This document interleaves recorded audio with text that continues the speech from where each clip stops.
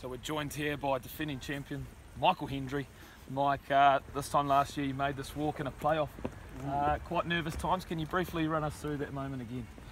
Yeah, it was definitely nerve-wracking on the tee.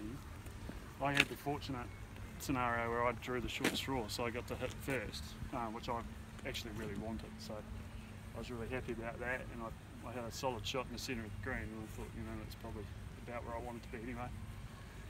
Because it was a tricky flag, didn't really want to go at it, and then obviously got a little bit of help from the other boys. So when I was walking down here during the playoff, I was pretty confident that I could get the job done, but obviously you never know in golf. So Geordie was really good. He said, pull your head in and make sure that you do the job, so that was great, and I suppose the rest is history.